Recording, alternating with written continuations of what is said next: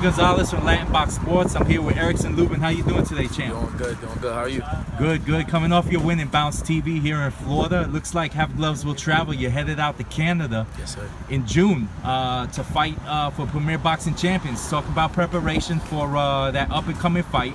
And I guess to shift the gears, you were supposed to fight in Florida, but it appears Canada's the fight. Yeah, actually I was supposed to be fighting in May, and I've been in camp for a while, so I'm going to be more than prepared in June going to Canada. You know, this has been the good opportunities for you coming up. Your last fight, you know, Lubin, your stock is growing.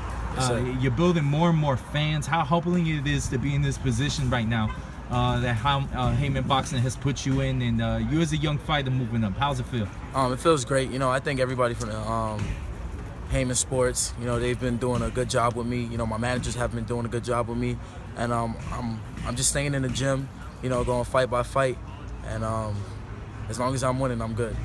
You know, it's great news to see Team Lubin travel all over the state. You're landed today in Tampa, Florida. Yes, sir. Preparing some sparring. How you feel? What are your thoughts of that? Well, I mean, you got to go sometimes. You know, we can't get the best work at home sometimes.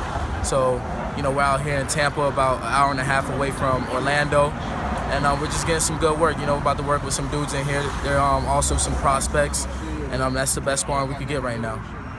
You know, give a shout out to your fans, man. Humbling. Man. You know, they've been supporting you. Team Hammer, wow. Team Hammer, man. I think everybody with Team Hammer, Team Lubin, you know, my whole team, my whole stable, man. Everybody that's been riding with me.